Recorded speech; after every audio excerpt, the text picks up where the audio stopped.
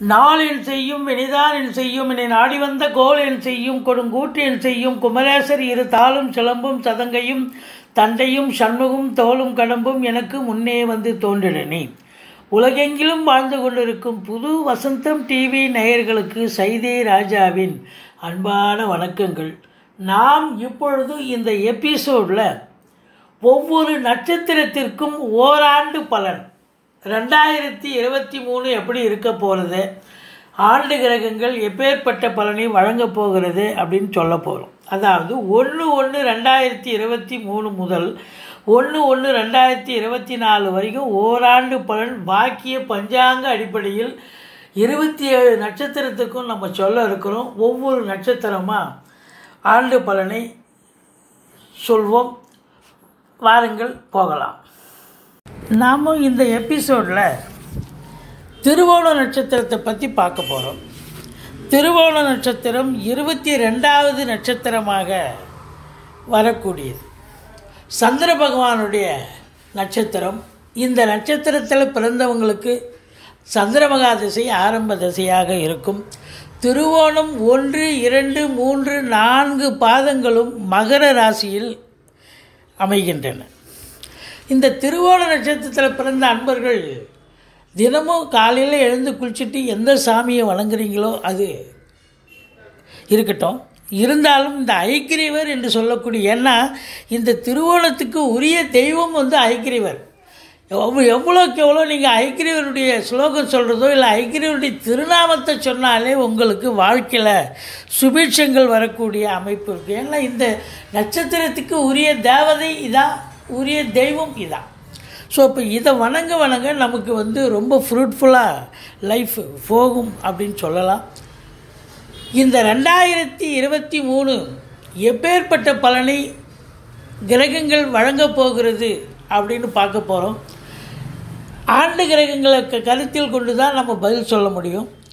அப்போது இந்த 1/1/2023 முதல் 1/1/2024 வரைக்கும் ஓராண்டு பலன் இந்த திருவோண நட்சத்திரத்தில் பிறந்த அன்பர்களுக்கு எப்படி இருக்க போகிறது அப்படின்னு பார்க்க போகிறோம். ரொம்பவும் அமக்கலமாக இருக்குங்க. ஒரு திருப்பு முனையாக இருக்குங்க. 7.5 சனி நடந்த போதிலும் மற்ற கிரகங்களுடைய சஞ்சார நிலைகள் சிறப்பாக இருப்பதால் வாழ்க்கையில் சிறப்பாக இந்த ஆண்டு செல்லக்கூடிய ஒரு ஆண்டாக அமைகிறது.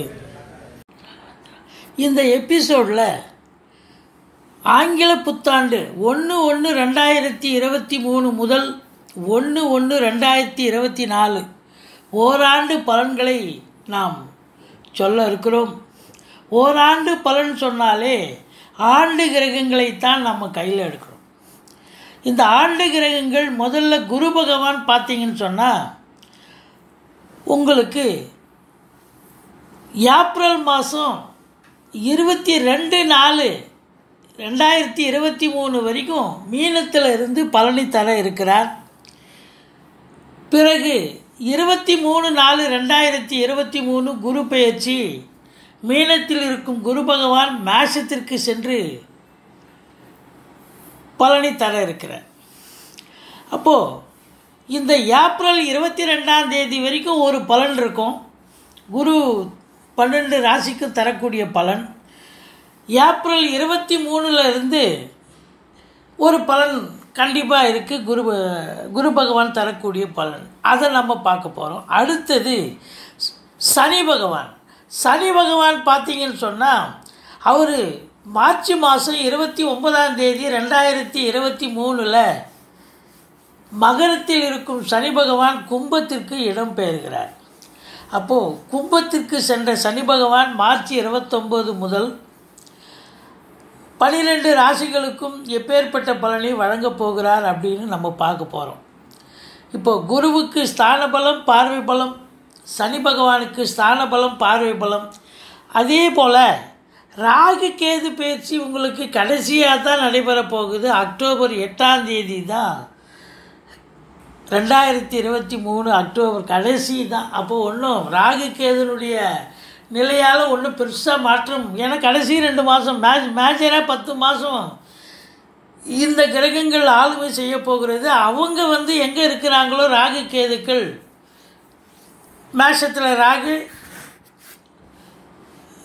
துலாத்தில் கேது இருந்து 8/10/2023 வரைக்கும் பலனை தருவாங்க. அதுக்கப்புறம் இந்த ராகு பகவான் மீனத்திற்கு சென்று விடுவார். கேது பகவான் கன்னிக்கு வந்துடுவார். அது ஒரு 2 மாத பலன் தாங்க. சரி, இருக்கட்டும். இப்போ வந்து இந்த புத்தாண்டு எப்போ பிறக்குது அப்படின்னு பார்த்தீங்கன்னாக்கா, ஞாயிற்றுக்கிழமை மார்கழி மாதம் 16ஆம் தேதி புத்தாண்டு தசமி திதியில் அஸ்வினி நட்சத்திரத்தில் பிறக்கிறது. இப்போது இந்த புத்தாண்டு பலன் அப்படின்னும் பொழுது ஒவ்வொரு ராசிக்காக கிரகங்கள் எப்பேற்பட்ட பலனை வழங்கப் போகிறது என்பதை பார்க்கலாமா? இப்பொழுது நாம் மகர ராசியை பார்க்க போகிறோம். மகர ராசி காலபூஷனுக்கு 10வது ராசி. சனி பகவான் ஆட்சி பெறும் வீடு. இப்பொழுது சனி பகவான் மகரத்தில் ஆட்சி பீடத்தில் தான் இருக்கிறார். இந்த ஓராண்டு பலன் 2023 எப்படி இருக்க போகிறது, மகரத்துக்கு ஆண்டு கிரகங்கள் எப்பேற்பட்ட பலனை வழங்கப் போகிறது. அதாவது 1/1/2023 முதல் 1/1/2024 வரைக்கும் மகர ராசிக்கு வாக்கியப்படி, அதாவது வாக்கிய பஞ்சாங்க அமைப்பில் கிரகங்கள் எப்பேற்பட்ட பலனை வழங்கப் போகிறது அப்படின்னு பார்க்க போகிறோம். உத்திராடம் 2, 3, 4 பாதங்கள், திருவோணம் 4 பாதங்கள், அவிட்டம் 1, 2 பாதங்கள் உள்ளடக்கியது இந்த மகர ராசி. மகர ராசி அன்பர்கள் அதாவது வேலை செய்கிறதுக்கு அஞ்ச மாட்டாங்க. தொழில், அதாவது இவங்களுக்கு உண்மையான உழைப்பு இவங்கக்கிட்ட எப்போவுமே இருக்கும். உழைப்பதற்கு எப்பொழுதும் அஞ்ச மாட்டார்கள் அப்படின்னு சொல்லலாம். உழைப்பை நம்பக்கூடியவர்கள். சனி பகவானுடைய ஆட்சி பெறும் வீடாக இருக்கிறதால உழைப்பாளிகள் அப்படின்னு சொல்லலாம். எப்போவுமே கான்சன்ட்ரேஷன் வந்து உழைப்பில் இருந்ததுன்னு சொன்னால், ஒர்க்கில் இருந்ததுன்னு சொன்னால், அவன் மற்ற விஷயங்களில் அடுத்தவங்களை கெடுக்கணும், அடுத்தவங்களை அபகரிக்கணுன்ற ஒரு நிலையெல்லாம் ஏற்படாது. ஸோ அப்பேற்பட்ட அன்பர்கள். ஆனால் இந்த ஆண்டு எப்படி இருக்க போகுது அப்படின்னு பார்க்கலாம் வாங்க. இந்த குரு பகவான் முதல்ல எடுக்கிறோம். குரு பகவான் பொறுத்தவரையிலையும் 3ஆம் இடத்தில் குரு இருக்கிறார். இந்த 3ஆம் இடம் என்பது ஸ்தான பலம் இல்லை. அப்போ 3ஆம் இடத்துல குரு இருந்தால் நல்லது செய்வார் அப்படின்னா, அவர் சொந்த வீட்டில் ஆட்சி பெற்றிருக்கார். அதனால் ஓரளவுக்கு கம்யூனிகேஷன் பாவம், முயற்சிகள் எடுக்கக்கூடிய இடம், இதெல்லாம் சிறப்பாக இருக்குது. எடுக்கிற முயற்சிகள் இந்த 23/4/2023 வரைக்கும் மீனத்தில் குரு இருக்கிற வரைக்கும் ஒன்றும் குறை கிடையாது. சகோதரர்களால் நல்லது நடக்கும். உங்களை பொறுத்தவரையிலையும் சிறப்பான ஒரு காலகட்டமே. சரி, பிறகு குரு பயிற்சி ஆகிறார். அது எப்படிங்க, நல்ல இடமா? 4ஆம் இடம் நல்ல இடமா அப்படின்னா, 4ஆம் இடம் ஸ்தான பலம் இல்லை. இருந்தாலும் குரு இருக்கிற இடத்துல வந்து எங்கே வந்தாலும் அந்த வீட்டு பலனை எடுத்து செய்வார், அந்த வீட்டுக்கு நல்லது செய்வார். ஏன்னா 4ஆம் இடம் என்பது மாத்ருஸ்தான், மேஷம் செவ்வாயினுடைய இடம் அது. அப்போது பூமி சம்பந்தப்பட்ட விஷயங்கள் உங்களுக்கு 100% கண்டிப்பாக கிடைக்கும். ராகு வர ஏற்கனவே இருக்கிறாரா? அப்போ 2 பேரும் சேர்ந்து கைகோத்து இந்த மகர ராசி அன்பர்களுக்கு வீடு வாங்கணுமா, இடம் வாங்கணுமா, பூமி வாங்கணுமா, மனை வாங்கணுமா, தோட்டம் வாங்கணுமா, இல்லை வீடு கட்டணுமா, ஃப்ளாட்டு வாங்கணுமா, இப்போ எது ஒன்று நினைக்கிறீங்களோ, உங்கள் அபிலாஷை என்னவோ அது கண்டிப்பாக நிறைவேறும்.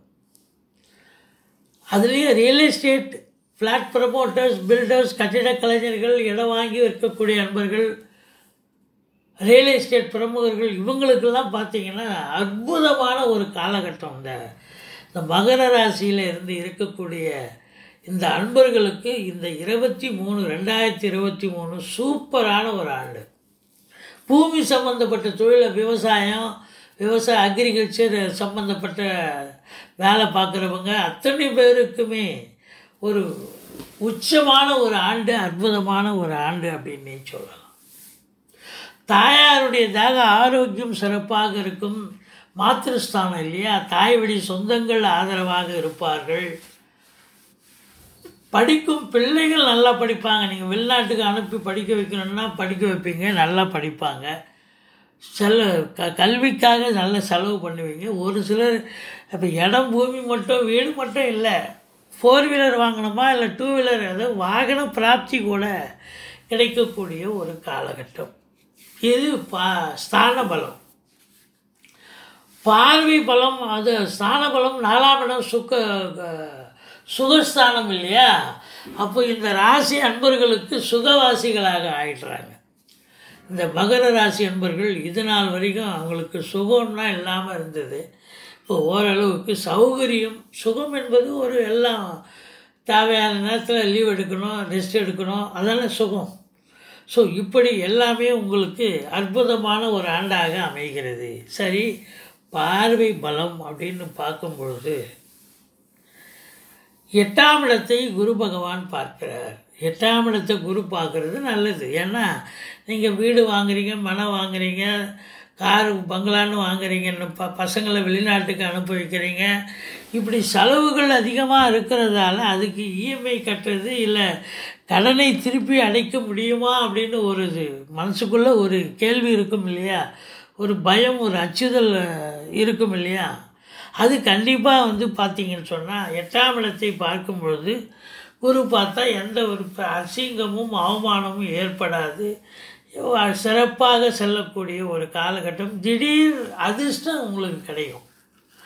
வரா கடன்கள், தொழில் பண்ணுறவங்களுக்கு வரா கடன்கள் லிஸ்ட்டில் வச்சுருப்பீங்க, அதெல்லாம் யாராவது கொண்டாந்து வீடு தேடி கடை தேடி கொண்டாந்து கொடுத்துட்டு போவாங்க. உங்களுக்கே ஆச்சரியமாக இருக்கும், நமக்கு அதெல்லாம் நடக்குது அப்படின்னு.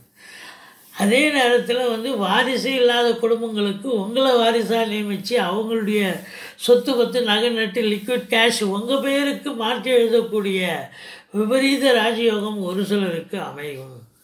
வீட்டில் வயசானவங்க பெருசுங்க இருந்ததுன்னு சொன்னால் அவங்க இப்போ உடம்பு முடியாமல் போய் படுத்தபடிக்காக இருந்தவங்க வயசானவங்க இப்போ எழுந்து நடமாட துவங்குவார்கள். அதுதான் அங்கே பெரிய விஷயம். சரி, அடுத்தது உங்களுக்கு 10ஆம் இடத்தை குரு பகவான் பார்க்கிறார். 10ஆம் இடத்தை குரு பகவான் பார்க்கிறார் அப்படின்னு சொன்னால் 10ஆம் இடம் தொழில் ஸ்தானம், உத்தியோகஸ்தானம். பட்டங்கள் பதவிகள் தேடி வரக்கூடிய ஒரு நிலை, உத்தியோக மேன்மை, தொழில் மேன்மை கண்டிப்பாக இருக்கும். இது நாள் வரைக்கும் உங்களுக்கு 10ஆம் இடத்துல கேது இருந்தார், சனி பகவானே பார்த்தா. இப்போவும் உங்களுக்கு 29/3 வரைக்கும் சனி பகவான் பார்க்குறார். பட் இருந்தாலும் உங்களுக்கு கேது இருந்து கெடுத்திருந்தார். தொழிலில் பிரச்சனை, உத்தியோகத்தில் பிரச்சனை, எதை தொட்டாலும் ஜெயிக்கலை.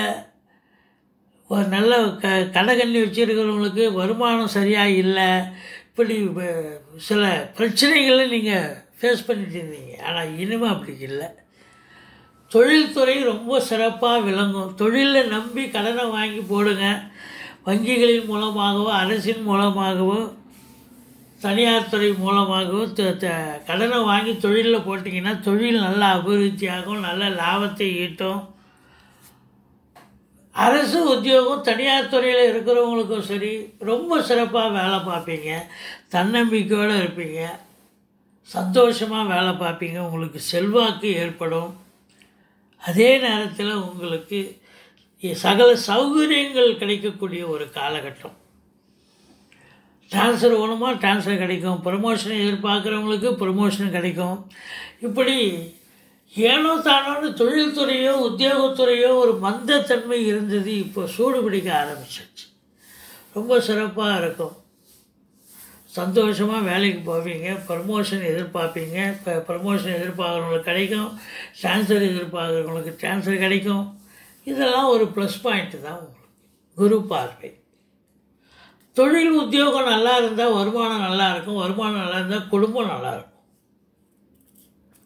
சரி, அடுத்தது பார்த்தீங்கன்னு சொன்னால் உங்களுக்கு 12ஆம் வீட்டை குரு பகவான் பார்க்கிறார்.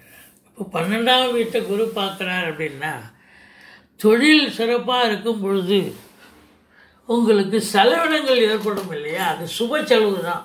வீடு வாங்குறீங்க, கார் வாங்குறீங்க, பிள்ளைகளை படிக்க வைக்கிறீங்க, இதெல்லாம் வந்து சுப செலவில் தான் கணக்கு. அப்போ இந்த சுப செலவு அப்படின்னும் பொழுது இந்த ஆண்டு இந்த மகர ராசி அன்பர்களுக்கு சுப செலவை ஏற்படுத்தக்கூடிய ஒரு ஆண்டு. சந்தோஷமாக இருப்பீங்க. வெளியூர் வெளிநாடு போகக்கூடிய அன்பர்களுக்கும் சந்தோஷமாக இருக்கக்கூடிய ஒரு நிலை. இது குருவனுடைய ஸ்தான பலம், பார்வை பலத்தை பார்த்தீங்க. அடுத்தது சனி பகவான். இந்த சனி பகவான் இது நாள் வரைக்கும் ராசியில் இருந்தாருங்க. இப்போ அவர் 2ஆம் இடத்துக்கு போயிடுறார். இது 2ஆம் இடம் என்பது சனி பகவானுக்கு ஆட்சி வீடு தான், மூலத்தெரிவான வீடு, கும்பம். அப்போ சனி பகவான் இன்னும் வலிமை பெறுகிறார், சுபத்தன்மையை அதிகமாக்குகிறது. அப்போது 2ஆம் இடம் என்பது வாக்குஸ்தானம், குடும்பஸ்தானம், பண வரவு, பொருள் வரவு, இதெல்லாம் சிறப்பாக இருக்கும். குடும்பத்தில் நிம்மதி, சந்தோஷம், குதூகலம் இருக்கும். இந்த ராசி அன்பர்களுக்கு 2ஆம் இடத்து அதிபதி 2ல் இருக்காருன்னு சொன்னால் பொருளாதார மேன்மை, குடும்ப மேன்மை, கொடுக்கல் வாங்கல் சிறப்பாக இருக்கும். எல்லா நிலைகளிலும் சிறப்பு, கௌரவம், புகழ், அந்தஸ்து இதெல்லாம் கண்டிப்பாக கிடைக்கும்.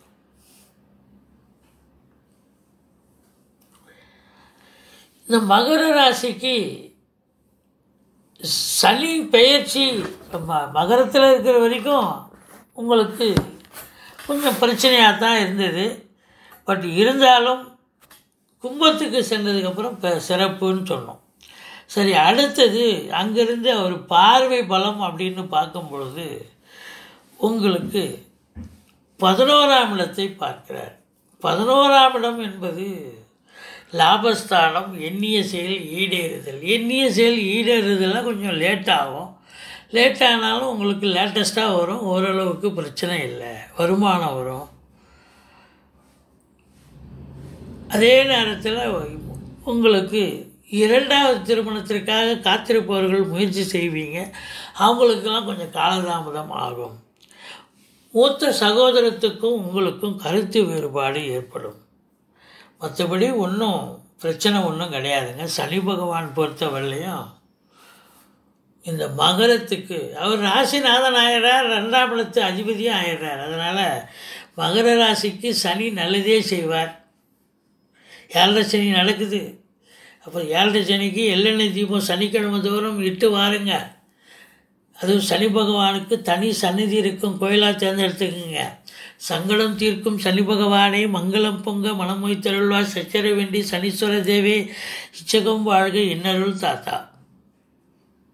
இந்த ஸ்லோகத்தை சொல்லி தீபம் வச்சுட்டு வந்தீங்கன்னா தலைக்கு வர்றது தலைப்பாயிடம் போகும். சரி, இப்போது இந்த மகரத்துக்கு ராகு கேதுக்கள் எப்பேற்பட்ட பலனை வழங்கப் போகிறது? இப்போ 4ஆம் இடத்துல ராகு இருக்கிறார். 4ல் ராகு இருக்கிற வரைக்கும் தாய்க்கும் உங்களுக்கும் பிரச்சனை இருந்தது. 4ஆம் இடம் அதாவது மேஷராகு, மேடான ராகு. பட் இருந்தாலும் வண்டி வாகனங்கள் செலவு வச்சது, இப்படி சில இழப்புகளை சந்தித்தீர்கள். ஆனால் இப்போது அதே நாளில் தான் ராகு இருக்கிறார், ஆனால் குரு சேர்ந்துட்டார். இப்போ குரு வந்ததுக்கப்புறம் என்ன நடக்கும் அப்படின்னு பார்த்தீங்கன்னு சொன்னால் 4ஆம் இடம் ரொம்ப சிறப்பாகிப்படும்.